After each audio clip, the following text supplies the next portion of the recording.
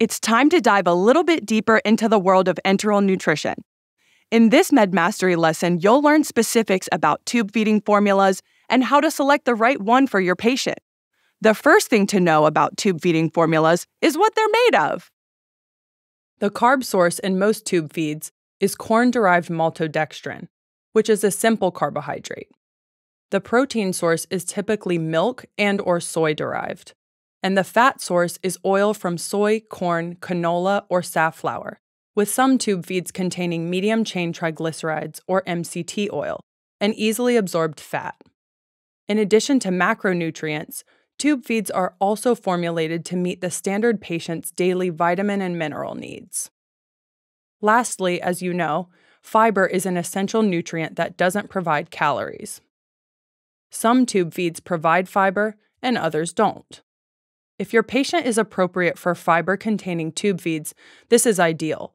However, there are some cases where fiber can actually be clinically detrimental. We'll come back to this later. First, when selecting a tube feeding formula, you'll want to pick your calorie density. This refers to how many calories each milliliter of formula provides and ranges from 1 to 2 calories per ml, meaning a liter can provide between 1,000 to 2,000 calories. Fun fact, many tube feeding formulas will even have their calorie density included in the name. So if you see 1.2 in the name, for example, you know it provides 1.2 calories per ml of formula. Standard or house tube feeding formulas provide between 1 and 1.5 calories per ml and are appropriate for the majority of patients. Formulas with a higher calorie density, also referred to as more compact formulas, have a lower free water content and are used for specific disease states that require fluid restrictions, such as heart failure or chronic kidney disease. They can also be used for patients who have issues tolerating large volumes of formula. The next thing to consider is the degree of digestion the formula needs before absorption. Patients with digestive or absorptive issues may need tube feeds that have been pre-digested, making them gentler on their GI tract. There are 3 degrees of macronutrient digestion we'll cover now. The first is standard or polymeric. This type of formula contains full proteins which haven't been enzymatically broken down. Standard formulas are the most common type of tube feeds and should be chosen for patients with normally functioning digestive tracts. The second is semi-elemental, also known as partially hydrolyzed. This type of formula contains proteins that have been partially broken down, making them smaller and easier for patients to digest. In terms of fat content, semi-elemental formulas often have a high MCT oil content, which is easily absorbed. Semi-elemental tube feeds are often used for patients with digestive issues such as severe pancreatitis, inflammatory bowel disease, or following complicated GI surgeries. And finally, the third type is elemental, also known as hydrolyzed. The protein in elemental tube feeds is fully hydrolyzed, meaning it's been broken down to its simplest form, requiring minimal digestion. Elemental formulas also have a very high ratio of MCT oil to regular oil. This type of formula is used infrequently because most patients are well suited for standard or semi-elemental tube feeds.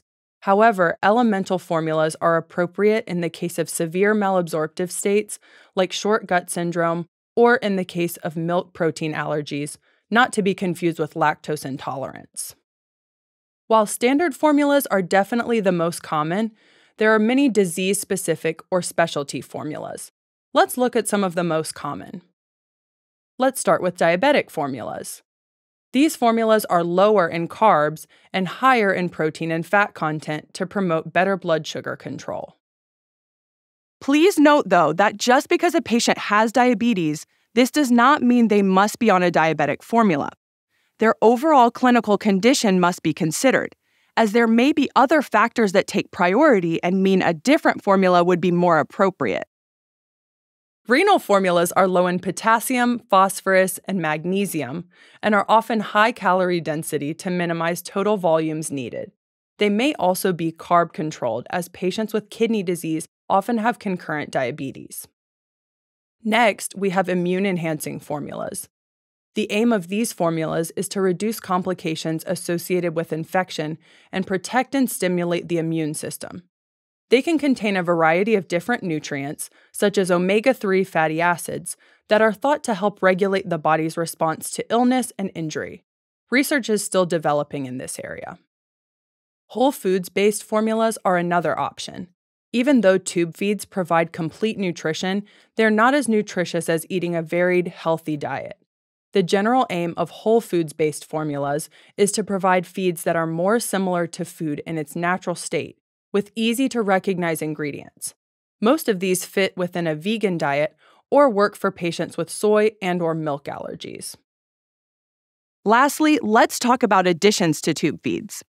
Sometimes your patient needs additional or different nutrients than their tube feeding formula provides. That's where additives, also called modulars, come in. Additives are given separately from the tube feeding formula to supplement the nutrients that are lacking. Let's look at the most common tube feed additions, starting with protein. If the tube feeding formula alone doesn't provide enough protein to meet your patient's needs, a protein modular is necessary. These additives are made up only of protein and usually come in a liquid form that's easy to infuse through a feeding tube. Fiber modulars are used to bulk stools for patients with diarrhea. They're made up of soluble fiber, which is a kind of fiber that absorbs water and swells, creating a gel.